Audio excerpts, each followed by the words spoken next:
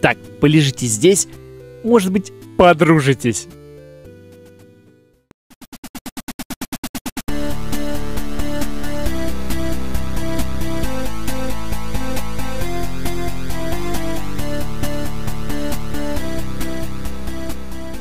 Сегодня мы поговорим о китайском рукоделии во всех смыслах этого слова. А поможет мне в этом вот такой прибор под названием Gamate. Gamate или Gamate, никто точно не знает, как эта штуковина называется. Первая портативная игровая консоль с острова в Тихом океане. Итак, погрузимся же в дивный мир полулегальных тайванских мануфактур. В переводе с китайского, кстати, обозначает «супербой». Ох уж эти бутлегеры.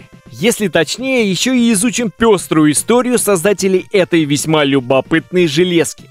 Bit Corp – одна из первых пиратских контор, которая появилась аж в 1982 году и просуществовала, по неподтвержденным данным, до 1992 года, пока не накрылась.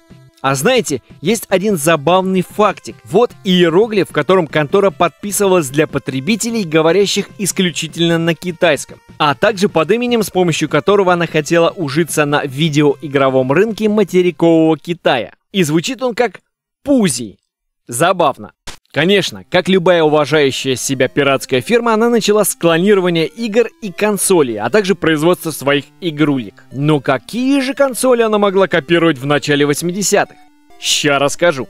82 год. Мир уже давно шпилится в Atari 2600, а предприимчивые китайцы еще не погрели лапки в лучах этой звезды. Несправедливо, не так ли? Поэтому наши воины Желтого Золота в течение года выпускают на рынок помимо парочки сборников и собственные поделки с хаченными и перехаченными играми. Например, такими как вот это.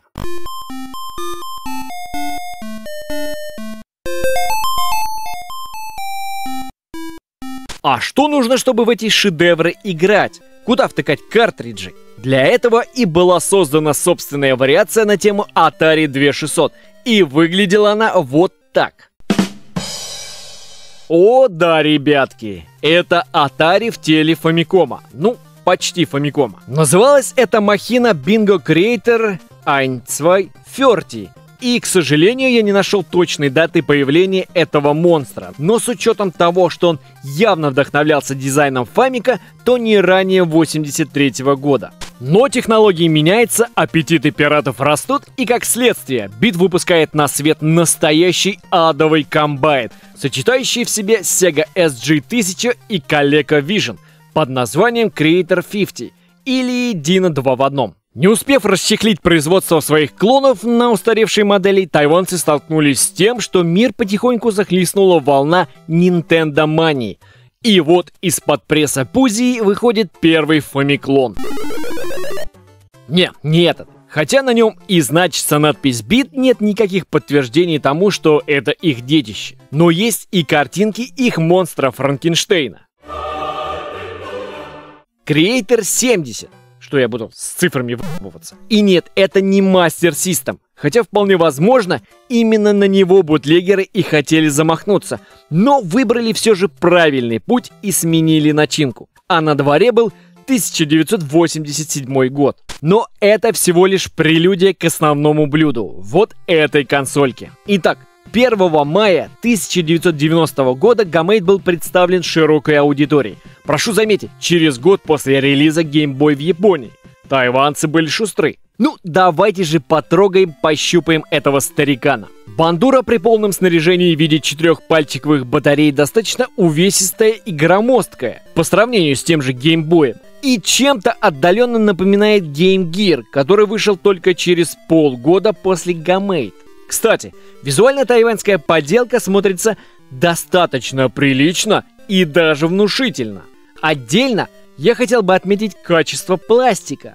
Да, железка не выглядит дешевой китайской подботиной. Спереди мы видим знакомые нам детальки, кнопки A и B, Select и Start, а также D-pad, который достаточно удобный, упругий и приятный на ощупь. Покрутив консоль, в нижней части мы видим регулировку громкости, выход под наушники и возможность подключить блок питания на 6 вольт. В верхней же кнопка включения, регулировка контрастности, о ней я расскажу чуть позже, и некий порт расширения. Ходят слухи, что данный разъем мог использоваться для кооперативной игры, то есть был некий кабель, с помощью которого гаматы соединялись, но подтверждения этому я не нашел, увы.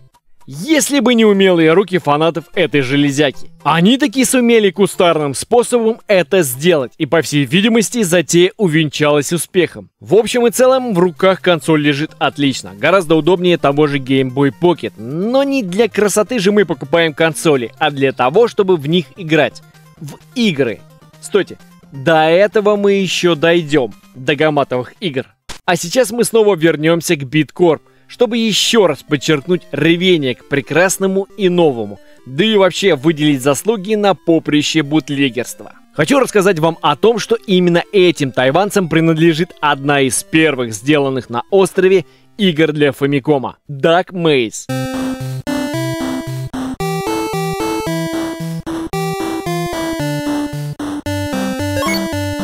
Не сказать, что это шедевр, достаточно простенькая игруха. И по классике, содранная с другой игры Penguin Land, которая выходила на Master System, что еще раз намекает на то, что Пузи явно хотели выпустить свой вариант консоли от Sega. И вновь у меня в руках Gamate. И вот теперь мы уж точно поиграем. Осталось только найти картридж, который выглядит вот так. Первое, что приходит в голову, так это Hue Card для PC Engine или MSX Cards. История умалчивает о том, почему Bit выбрала именно такой формат, чтобы игры можно было носить в кошельке вместо пластиковых карт. А может, ими в зубах удобно ковырять? Но почему-то никто не вспомнил и не обратил внимания на Sega Cards, который в очередной раз отсылает нас к Master System. Как вариант, у тайванцев все же были мысли насчет 8-битки от Sega, и имелось уже готовое к производству карточек оборудование. По крайней мере, на мой взгляд, это самая логичная теория, почему был выбран именно такой носитель. В моем случае мне досталась вот такая 4-игровка, и скажу вам, дизайн хромает. Не все надписи можно разобрать на карте. Карточка такая тоненькая и хрупкая на вид, что создается впечатление, будто она подписана на паблике типа 40 кг и страдает булимией. Скрыть ее без того, чтобы отправить обратно в пластмассовый ад, откуда она явилась, невозможно, но посмотреть, что внутри, хочется. Как хорошо, что есть интернет. Что мы видим внутри? Всего пару чипов, залитых эпоксидкой. Ни тебе батареек для сохранения, ни пространства, где можно спрятать пачку денег. Весьма забавно, что они разместили с обратной стороны инструкции. И даже на 2 языках. Раз мы уж полезли в кишки, то попутно с играми разберем и ряд особенностей самой железки. Говорить о каких-либо качественных компонентах на острове Тайвань в начале 90-х не стоит. Поэтому наши друзья из Пузи пытались, видимо, попервой экономить на всем, чем можно. Хотя, опять же, качество пластика и кнопок не дурно. Сразу перейдем к больному – экрану. Если кто-то был недоволен ЖК-дисплеем Game Boy, то у его китайского конкурента дела обстоят куда хуже. Да, пора включать этого монстра. Выберем пока вот эту игруху – Arkanoid. И тут с экраном появляются чисто мои проблемы. Скорее всего, регулятор контрастности не совсем исправен, так как сделать так, чтобы хоть что-то было, сука, видно, ну, очень сложно. Ну, вот так попробуем, если вы, конечно, что-то разглядите. В общем, мячик настолько размыт, что очень сложно играть, особенно когда скорость возрастает, и ты теряешь концентрацию, да блин. Оказывается, на первых порах Bit комплектовал свои консольки уж совсем неудобоваримыми экранчиками. И, видимо, после нескольких негативных отзывов, если, конечно, они за ними следили, в сборочный цех завезли более качественный материал. Ну а что сделать с теми, которые забарковали? Не выбрасывать же их. Поэтому они втихую мешали хорошие дисплеи с нехорошими. Либо по каким-то иным причинам они не разрывали договоренности со старыми поставщиками, особенно зная кровородственные связи в среде пиратствующих контор в видеоигровом море. А стоп, это я забегаю вперед. Дин Хунцань не хочет больше братьев Вунцяньми на экранчике. Вунцяньмин мой брат. Дин Хунцань идти и заключать обратно договор с Вунцяньмином. Хорошо, пап, хорошо. Возвращаясь к экрану, многие, кому попадалась бюджетная версия, жаловались, что в динамичных играх, как, например, Торнадо, играбельность стремится к нулю, из-за того, что снаряды, выпущенные врагами, невозможно разглядеть. Если вы владелец данного девайса, то есть нехитрый способ узнать, насколько фортуна к вам благосклонна. Если тайванцы подсунули вам свинью, то есть плохой вариант, то, включив консоль без картриджа, вы увидите ровные вертикальные линии. Если же вы видите некое подобие шахматной доски, то поздравляю, у вас консоль, в которую можно играть. Кстати, а что у меня? Вот это поворот. А что же тогда плохой вариант? Заканчивая разговоры о потрохах, стоит взглянуть и на голенький Gamate. Здесь не обошлось без изменений. На данный момент известны 3 вариации, где один поставляется с чипом от UMC. Это еще одни гиганты тайванского видеоигрового рынка, но о них чуть позже. А 2 других с чипами NCR. И тут история не знает точных ответов. Скорее всего, опять же, судя по надписи Bit, Пузи заказывала их у какой-либо сторонней организации и, опять же, видимо, с целью удешевить производство. До сего момента неизвестно, как такие аппаратные преобразования сказывались на производительности. Скорее всего, никак. Теперь уж точно попробуем поиграть и столкнемся со вторичностью бытия. Начнем с тех игр, которые есть у меня. Тетрис и Арканоид, то есть Кьюбап и Брикбластер, я думаю, мы трогать не будем. Они явно не несут в себе ничего интересного, как и вопрос, были ли у Bit права на тот же Тетрис. Мини-гольф — это та еще трешатина, и в ней уже прослеживаются проблемы игр на эту консоль. А вот игруха Vindicators могла бы занять меня на несколько часов, так как она является наглым плагиатом на всеми нами любимые танчики. Могла бы, если была бы реальная возможность разглядеть, что происходит на экране. Ну почему все такое маленькое, все мерцает, и понять, что же там происходит, крайне сложно. Хотя стойте, у меня есть одна приспособа, чтобы разглядывать мелкие вещи. Вот она. Да блядь, для кого это сделано? Для мышей, что ли? На эмуляторе это хоть как-то смотрится, но мерцание — это реально смерть эпилептика. Вот мы и подошли к основной проблеме. Почему консоль провалилась? А я этого еще не говорил? Ну, я думаю, вы и сами догадались. Тут все более чем очевидно. Но чуть подождите, вкусное еще впереди. Вернемся к внешности нашего героя. Видимо, для внутреннего рынка и, возможно, для материкового Китая консоль поставлялась из иероглифов вместо Gamate. А также, несмотря на, как я уже говорил, провал, консоль подверглась легкому рестайлингу, смене цвета. И теперь белая консоль — лютая мечта многих коллекционеров. Игры же тоже поставлялись не голиком. Бит-компания серьезная и могла позволить себе комплектовать свои игры богато. Вот посмотрите на эти восхитительные картонные коробочки, пластиковые холдеры и, конечно, инструкции. И здесь, я думаю, мы плавно перейдем к распространению. Распространению консолей по миру. После выхода Game Boy и последующего за этим бума портативных консолей, Bit Corp явно планировала снять сливки, но ограничиваться родной страной было глупо и стоило взрывать мир.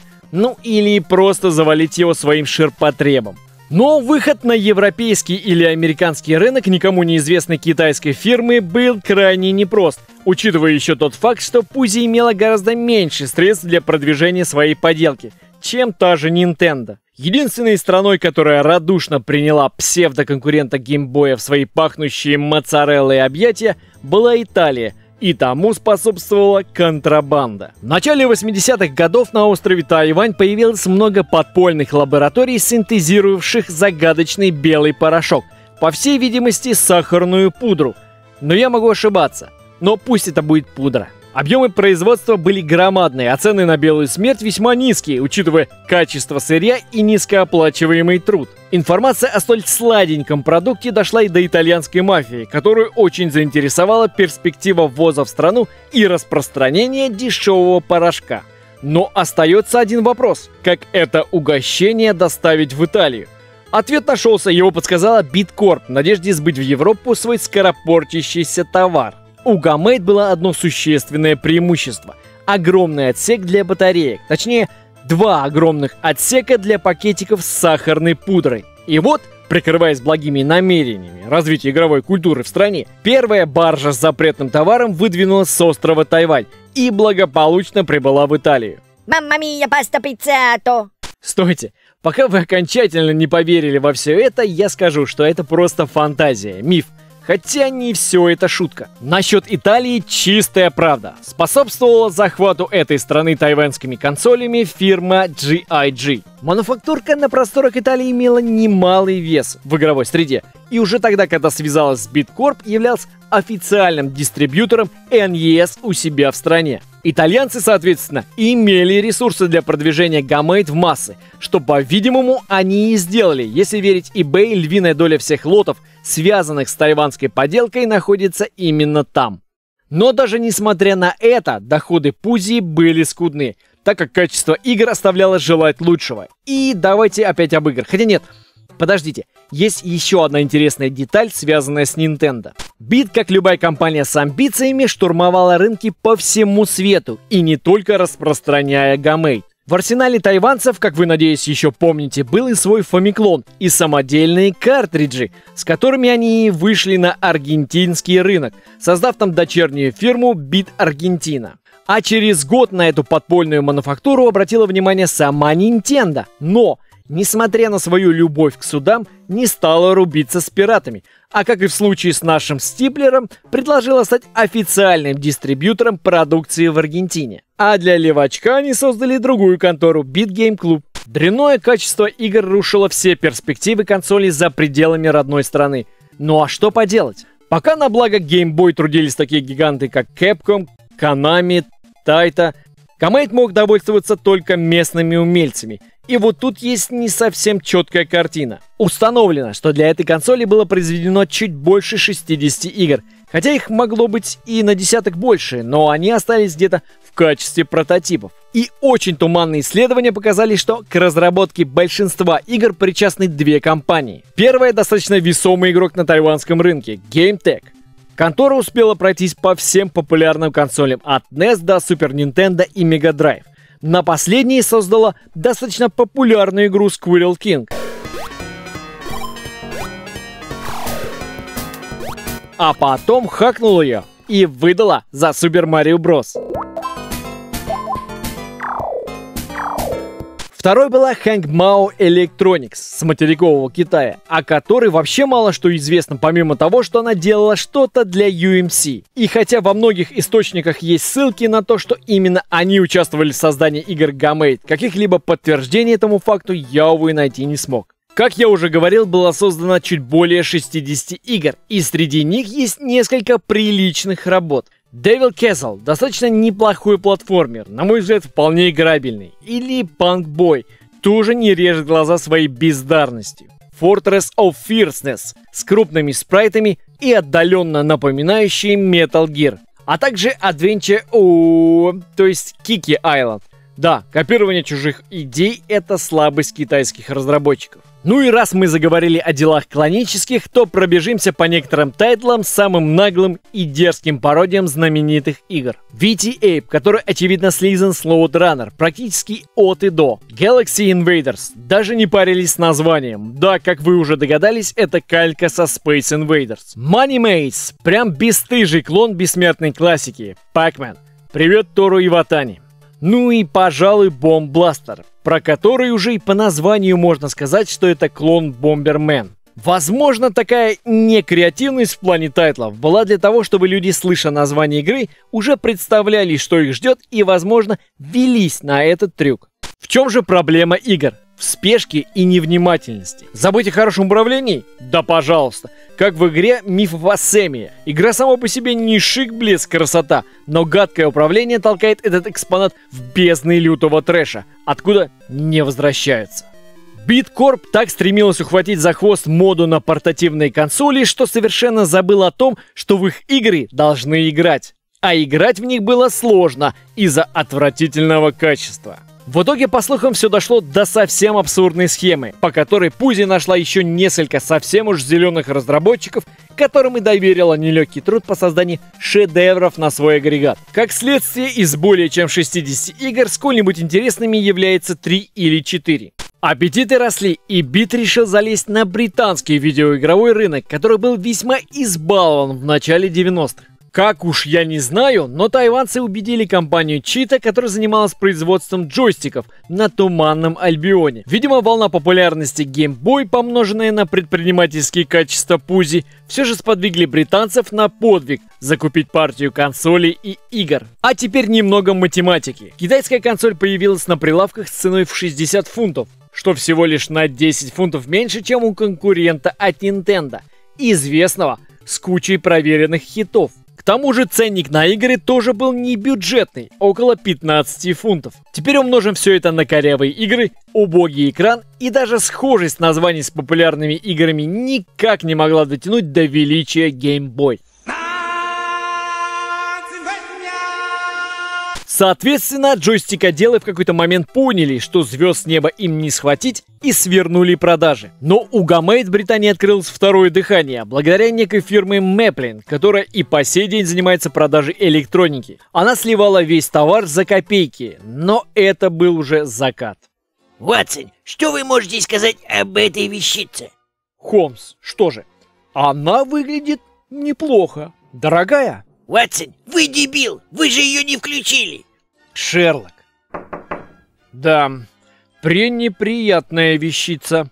Прежде чем перейти к агонии консоли, я хотел бы перескочить десятилетия и поговорить о текущем времени, в котором эта консоль из-за скромного распространения стала весомым экспонатом в коллекции любого уважающего себя фаната видеоигр. Взглянув на ценник с eBay, невольно задумаешься, если бы Бит заныкала несколько сотен консолей и пару тысяч полнокомплектных игр, то могла бы неплохо сейчас заработать.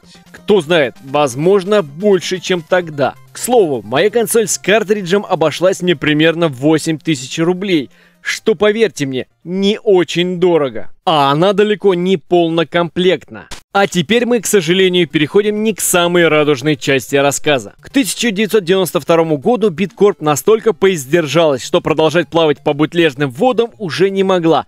И спасительный круг в виде Gamate оказался камнем, привязанным к веревке, который, собственно, и потопил контору. Но, к удивлению, не саму консоль. UMC выкупила права на железку. Вспомним, что к ее кишкам она имела прямое отношение. Я говорил об этом ранее. Возможно, гиганты чипостроения делали большие ставки на продукцию с острова Тайвань.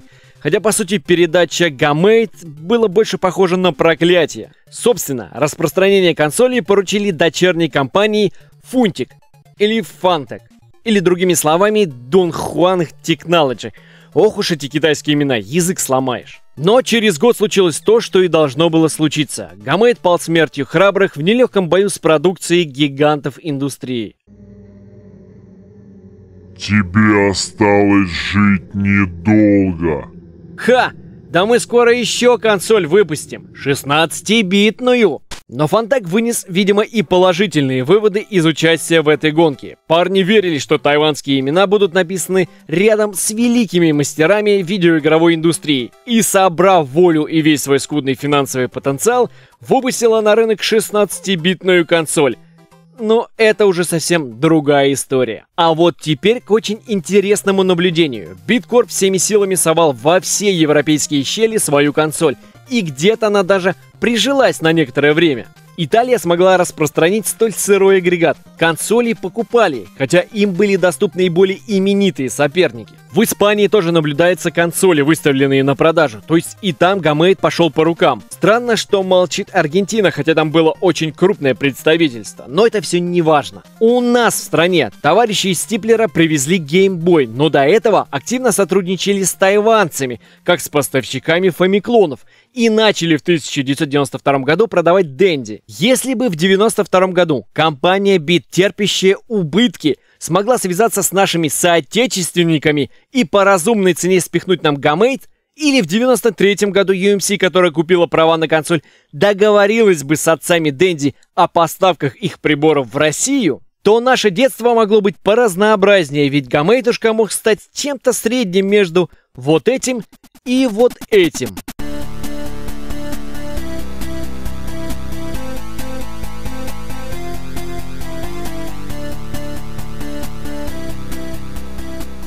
Gamate не ужасен и не бестолков, на нем есть во что поиграть, и уж, конечно, он будет аппетитно смотреться на полке коллекционера. А мы скажем молодцы парням из Bit Corp за их смелость и старания. Врубайте свои портативки и мозольте пальцы.